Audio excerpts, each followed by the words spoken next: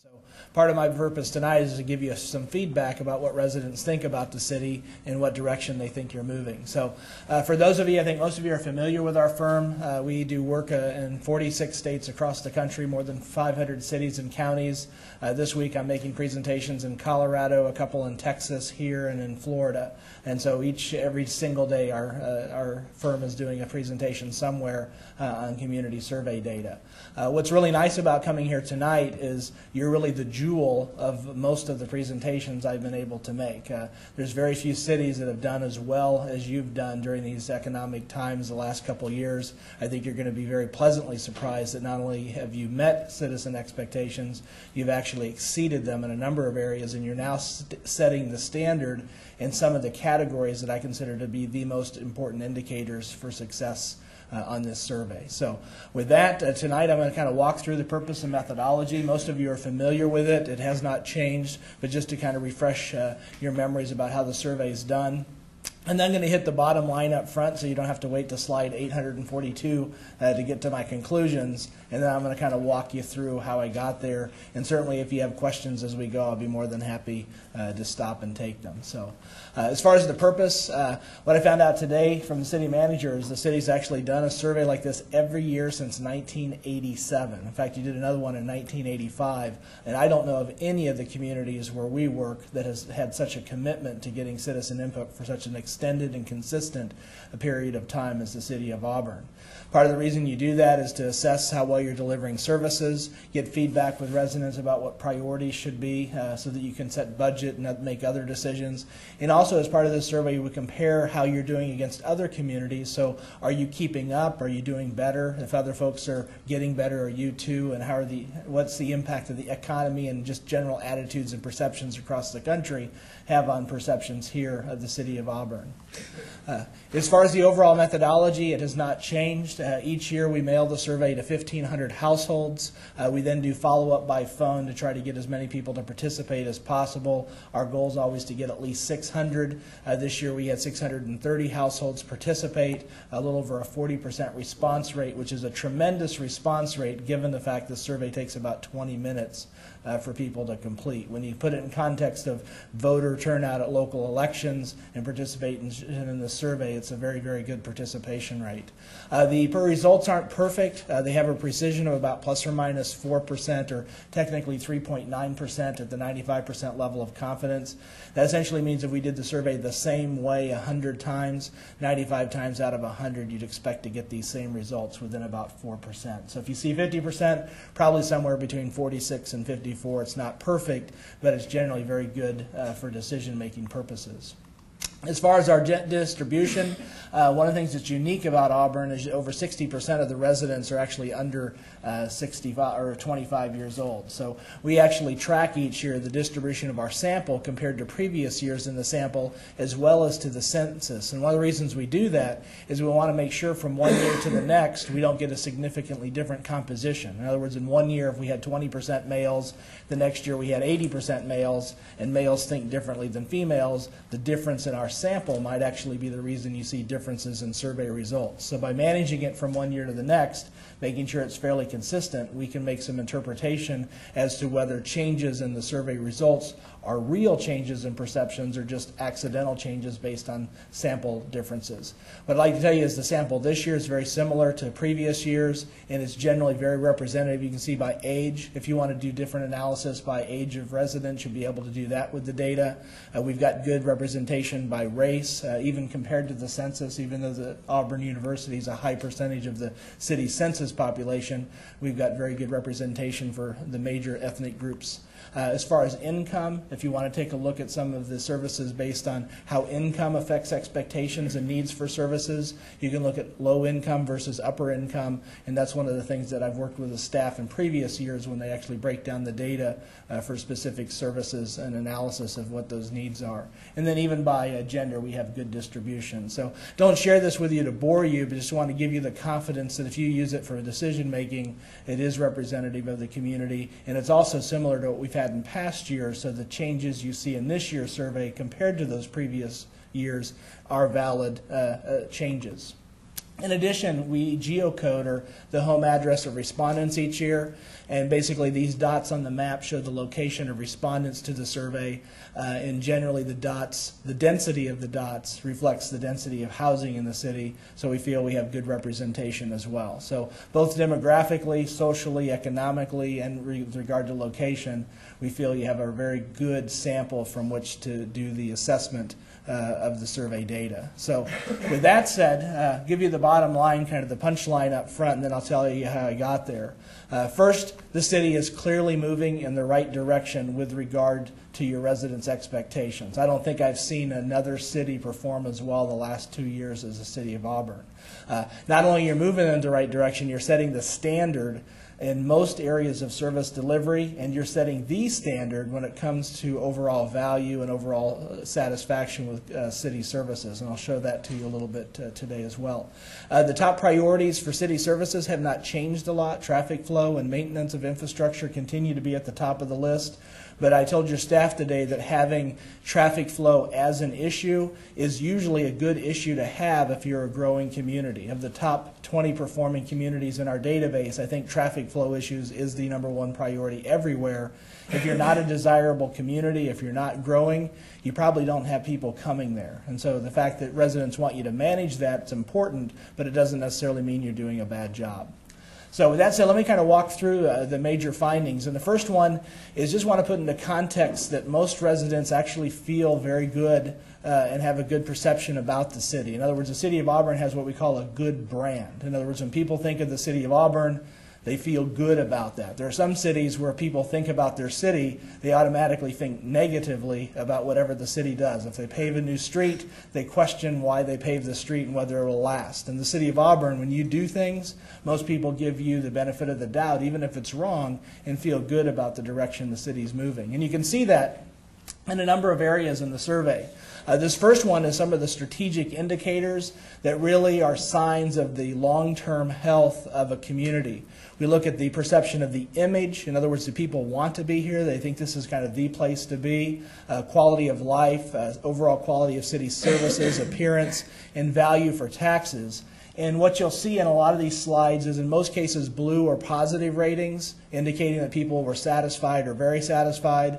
Red indicate negative ratings or dissatisfaction. The white is an okay rating. It's a neutral. We ask people to rate things on a scale of 1 to 5 so that they don't say I'm neutral. You know, they just say a 3 on a 1 to 5 point scale. So typically people who give a 3 haven't had a real strong positive or a negative experience. What you'll notice on this chart, though, is how little negativity there is or how little red.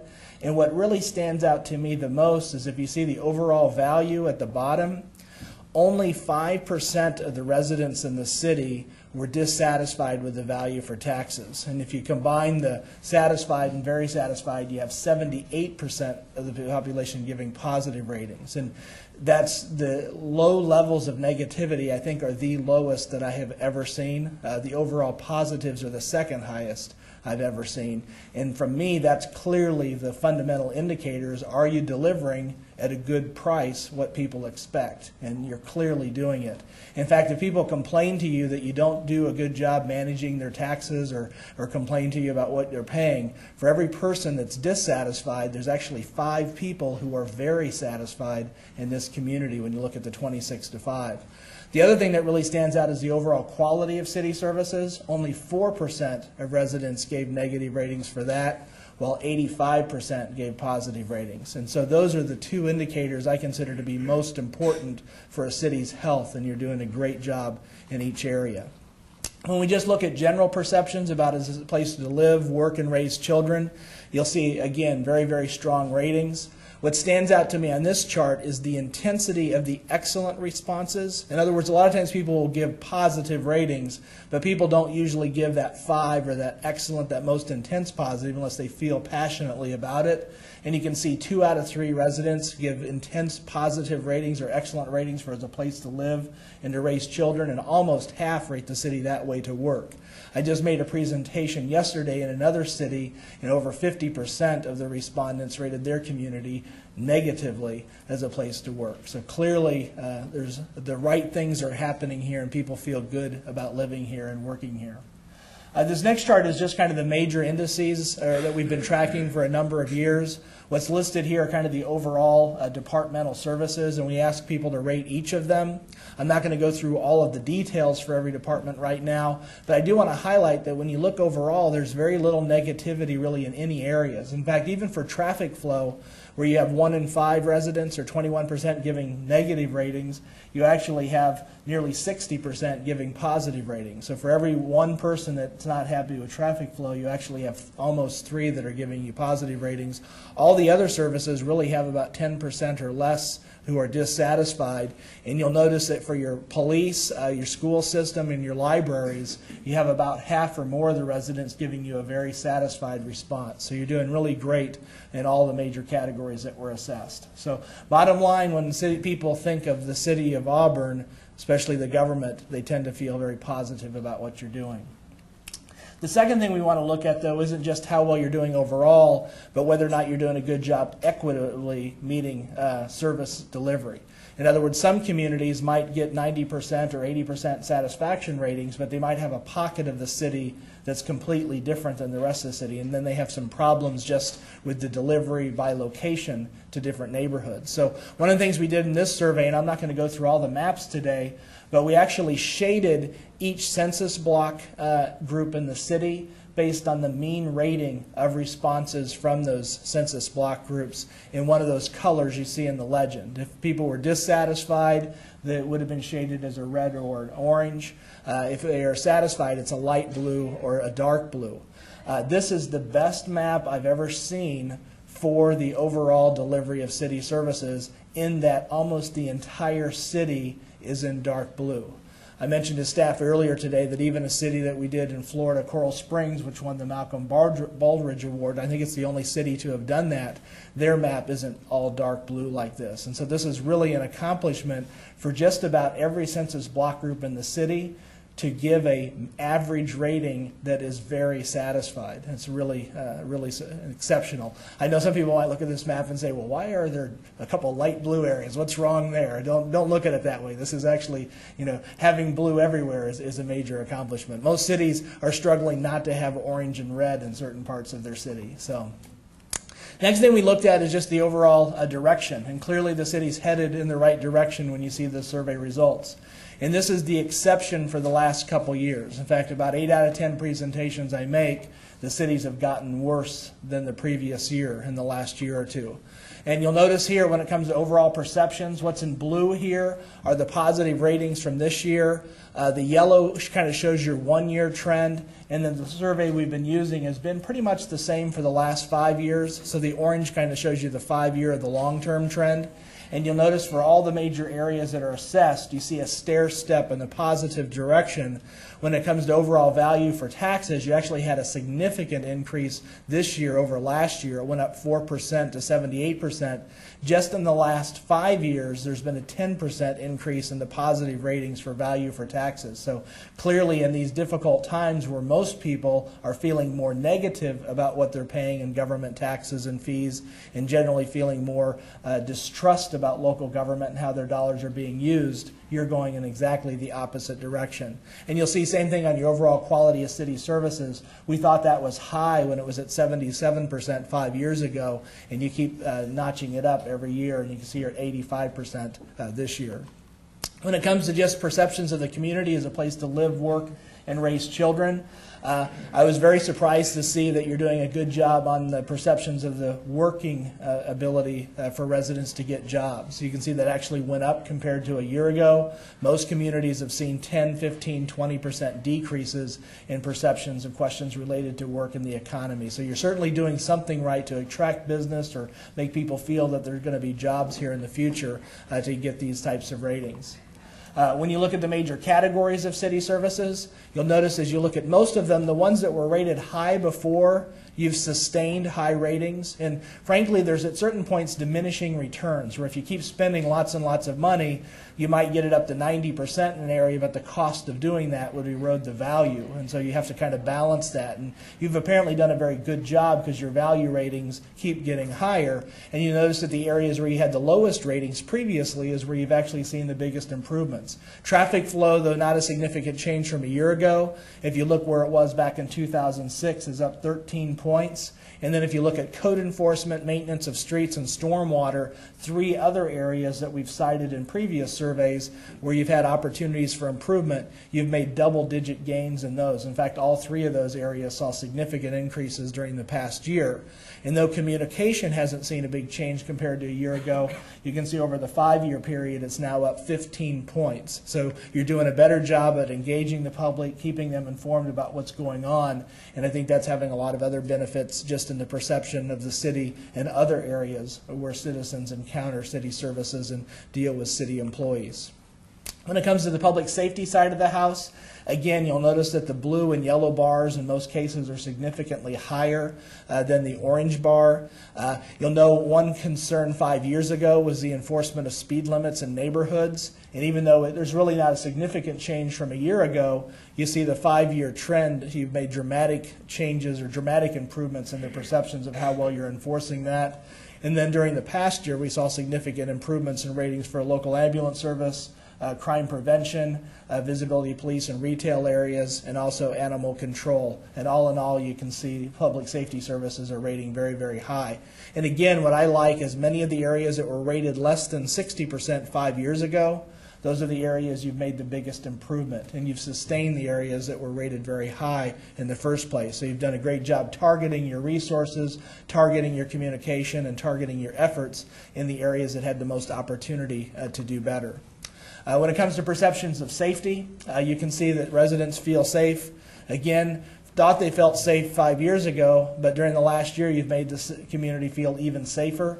Parks are one of the biggest indicators of overall health of a community. In most communities, it's not uncommon, particularly growing communities or communities where there's universities, sometimes they have concerns about safety in city parks. And you can see we had 2 out of 3 residents give positive ratings in 2006, when 66% gave positive ratings. It's now up to 3 out of 4 just in the last 5 years. And you can see all the other items have generally gotten a little better compared to the previous year's ratings. Code enforcement was one of the areas that was cited as a significant opportunity for improvement a couple years ago in the survey. The city certainly addressed that, whether through communication or the way that you've dealt with new development or the way that you've enforced current regulations.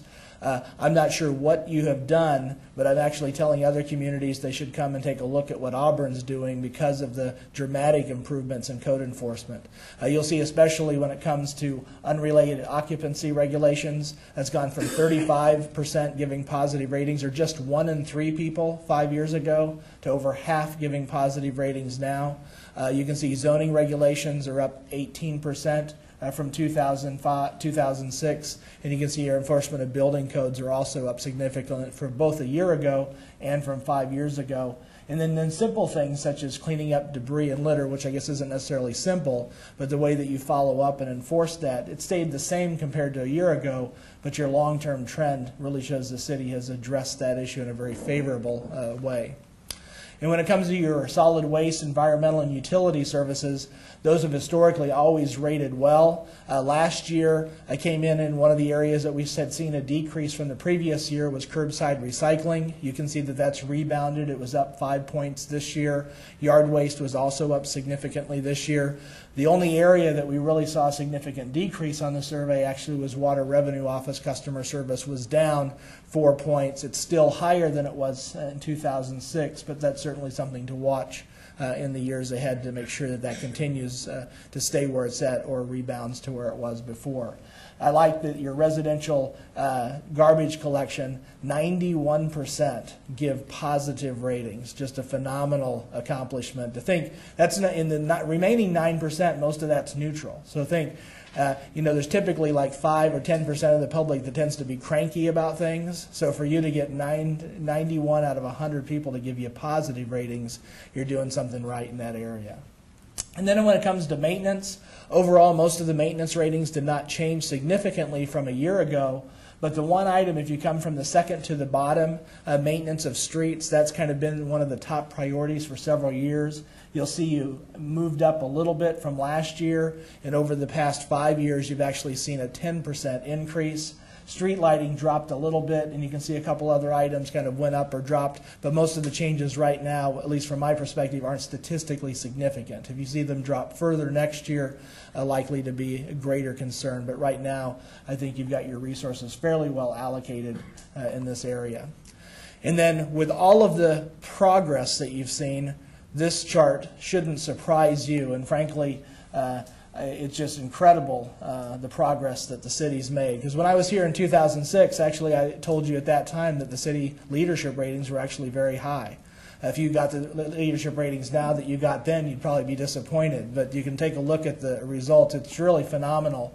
And I think what's happened is the people in this city are looking at what's going on around the rest of the country, and then they're looking here and they're seeing their city move in the right direction when everybody else seems to be moving in the wrong direction, and they're really proud of the leadership that they have and seeing the outcomes that are occurring in the community because of that leadership. In fact, you can see that overall satisfaction with elected officials is up 13 points.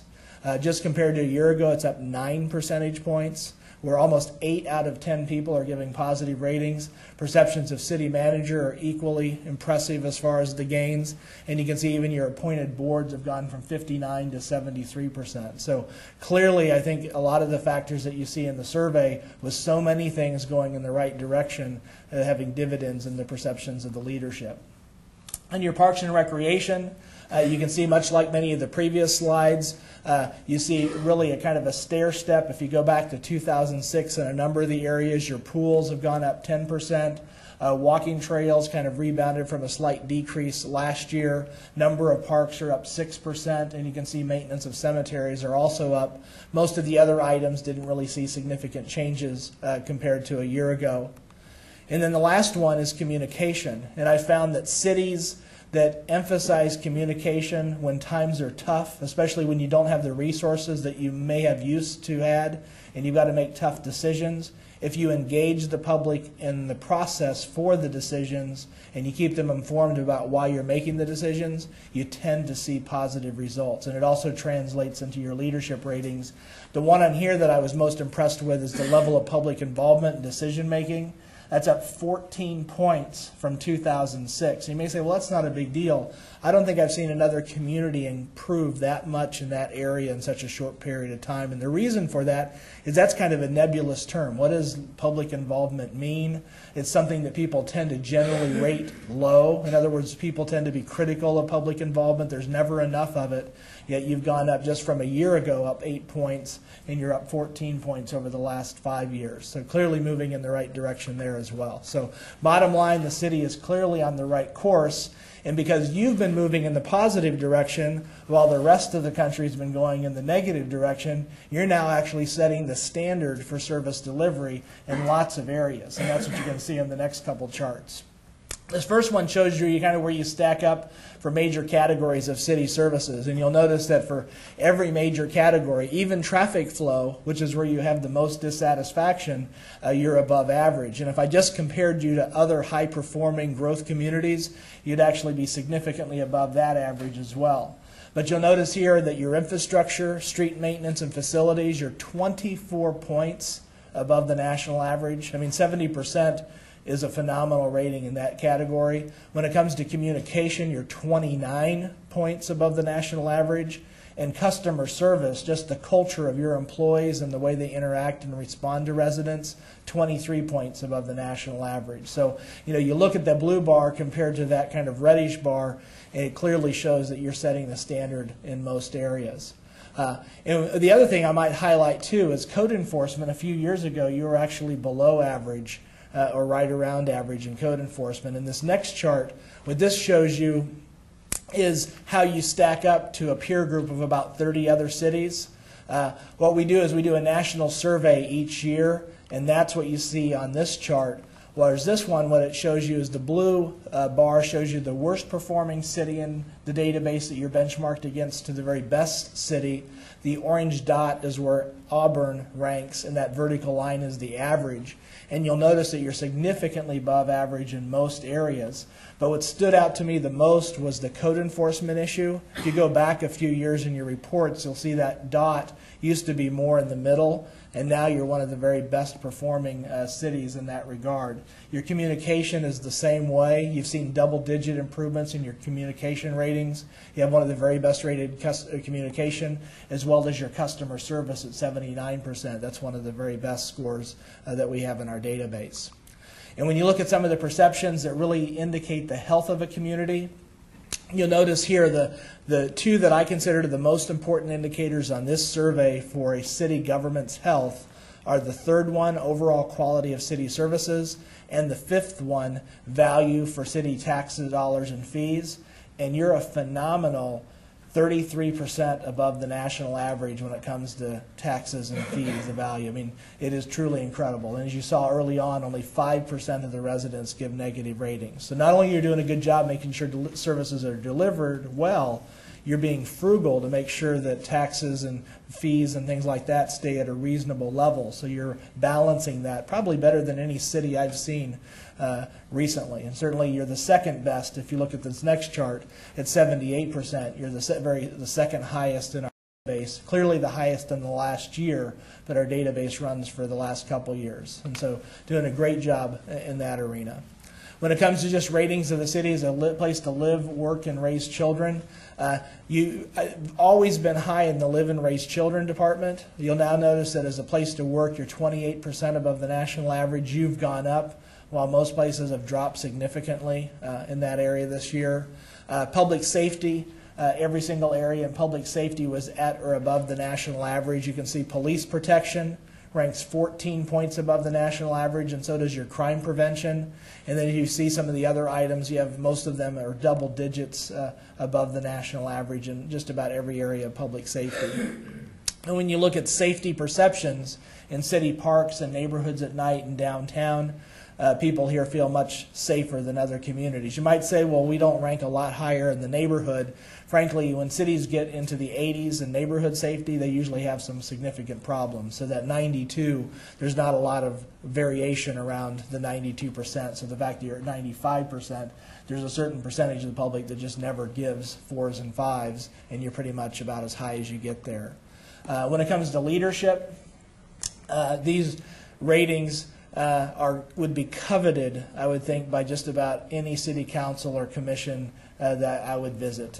To be not just 5% or 10%, but to be a full 23 points above the national average when it comes to leadership, 22% above the national average in your city management, and 21% on your boards and commissions, really shows that you've done a great job managing resources, casting a vision, and leading the city in the direction residents want you to go.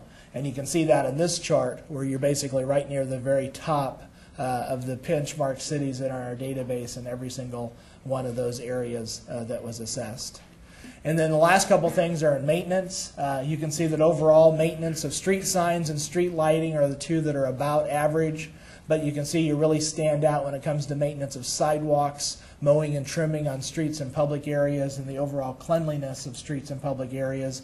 Each of those is more than 10% above the national average. Your parks and recreation system is also above the national average in most areas, with kind of one exception, and this is really one of the only places on the survey where you're significantly below, and that has to do with community recreation centers. The average is 72%. You're at 58%, but all other areas are significantly, all the other areas are significantly higher. And when it comes to code enforcement, this is an area used to be at average or slightly below average, actually in a couple of the areas we used to rate. You're now setting the standard in the two major areas that we compare you to on code enforcement to other communities. And you can see you're now right at the very top in both the enforcement of sign regulation and also how well you clean up or enforce rules and regulations related to the cleanup of debris and litter in neighborhood. In fact, you're the second highest rated at 76% compared to 77% at the highest. And then finally, communication. Each area of communication, you're significantly above the national average, but I do want to emphasize one more time the level of public involvement in decision making. You know, when I was here 5 years ago, you were at around 43% in that regard, which is about average. You're now up to 57%. So whatever you have done the last few years to engage residents, keep them informed, and make them feel like they're part of the process is really a model that other communities should be taking a look at, because during this period most communities are seeing significant decreases in most areas of communication. Most communities' residents are upset that wire service is being cut and they're not part of those decisions. I know you haven't been flush with lots and lots of cash, but somehow you're making decisions and residents are feeling good about the decisions you're making with those limited resources. And you can see as well on your utility and environmental services, each of those areas was significantly above the national average. And really hats off on your garbage collection service. Anytime you get above 90% in something, that's just really a phenomenal accomplishment. In yard waste, you can see the gap's actually bigger. It's harder to do well in yard waste, but you're at 87%, almost as high. And you can see the average for that is just 70%. So that's kind of where you're at as far as ratings. I know one of the things that you use the survey for is to kind of guide where you're going to be going and to at least have some input as to what the priorities for the community are. So one of the things we do is we do important satisfaction analysis to kind of identify, you know, not only how well you're delivering services, but how important are those services to residents. You know, in other words, if 100% of the residents were dissatisfied with something, but nobody cared about it, if you spent millions of dollars, it might not change your overall satisfaction rating because nobody cares. So what we want to try to do is balance the two, and we have a couple different ways to do it. One of it is called the important satisfaction rating, and that's really for left brain learners that want lists of things from first to last. And what we do is we take the importance rating times 1 minus the satisfaction rating. So as satisfaction goes to 100%, this goes down. You know, as importance goes to 0, the rating goes down. And in this case, you can see traffic flow and maintenance of streets and facilities are the two highest rated areas. And what this means is these are the two things that are probably going to have the biggest impact on residents' perceptions of the city. Doesn't mean you have to go out and spend millions and millions of dollars here, but make sure you're talking about these and addressing these issues so that residents know that you're connected and thinking about these issues as you're making decisions. And if you're a right brain learner, these charts basically show the same information. As you go to left to right, the items on the right are more important. And as you go from the bottom to top, the items on the top, there are higher levels of satisfaction. And the areas that we have the greatest concern about are those that are in the bottom right quadrant. Those are things where the satisfaction levels are lower, but the importance is high. And you can see street maintenance, facilities, and then also traffic flow are also in the bottom right quadrant there. On public safety, you've moved the enforcement of speed limits in neighborhoods down from a very high priority a few years ago where its rating was above 0.2. Now it's almost in the medium priority category, and that essentially means you have your resources pretty well aligned with residents' expectations when everything's in the medium priority category. And when you look at it in the matrix, you can see that enforcement of speed limits is in the farthest to the bottom right, but overall you have your resources pretty well aligned in most areas of public safety. And you can see on code enforcement, technically these were flagged as your medium or high priorities, but all in all, the 0.10, for the most part, these are pretty well aligned. And when you look at the overall IS matrix, you can see zoning regulations and issues related to erosion and sediment control are the two issues that you may not have major problems right now, but being prepared to address them, those are potentially your leading indicators for future dissatisfaction if you don't plan to address things that are in the bottom right quadrant.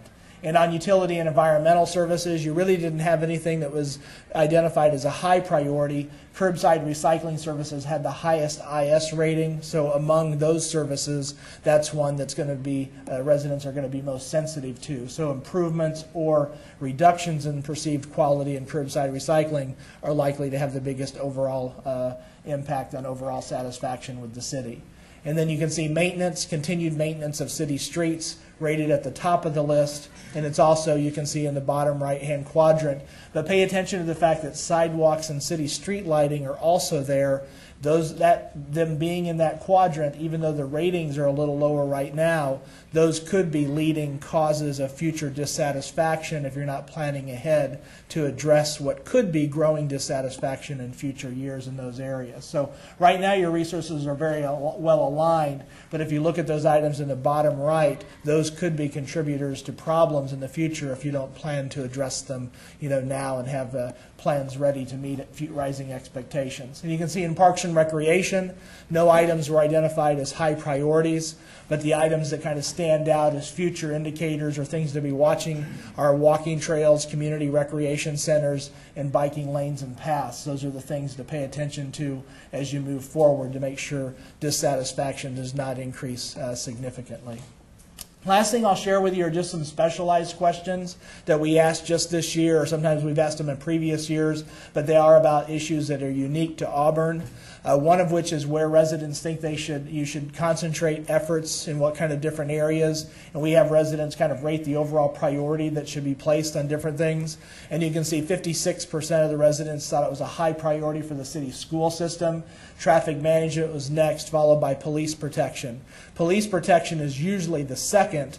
But in your case, I think the high levels of safety are the reason it's a third. It's not unusual to see schools rated among the very top of a list like this, but clearly it has the highest priority overall. And we asked residents how supportive they'd be of an increase in taxes or fees to fund the future expansion of the Auburn City school system. And you can see 64% said they'd be very or somewhat supportive. Just 13%, or I guess 23% altogether, said they'd be opposed to that. Wouldn't run off to an election tomorrow. This isn't that specific of a question, but it does show that residents are willing to pay some sort of increases. And as a follow-up to this, we asked them what kind of options they were most supportive of. And you can see business license fees, property taxes, amazingly, had 53% of the people who were supportive said that they were willing to consider property taxes. So you can see 44% said sales taxes, and then 41% said occupational license fees. So there probably are some opportunities, but clearly the threshold, the amount, all those kinds of things ultimately impact your ability to be successful. But I would say based on this and the high percentage that pick property taxes, that potentially could be an option for you to at least consider. The other thing we asked is whether or not the city's efforts to pursue commercial and industrial projects in the city, how that should change. And you can see almost half of the respondents, both this year and last year, said it should be increased. Only 8% said it should be reduced. So you may have people come in and tell you not to do that, to do it less. But the bottom line is right now, stay the same course or actually increased is the preferred direction for the city when it comes to this issue. Last couple things we asked had to do with the priority of specific types of projects, and we asked residents to rate a number of them on a scale of 1 to 10.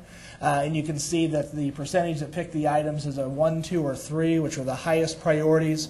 Road resurfacing, downtown parking, and police protection and facilities were statistically about the same. They all had more than 50% of the people identifying them as a high priority, followed by fire, and then your recycling program and facilities.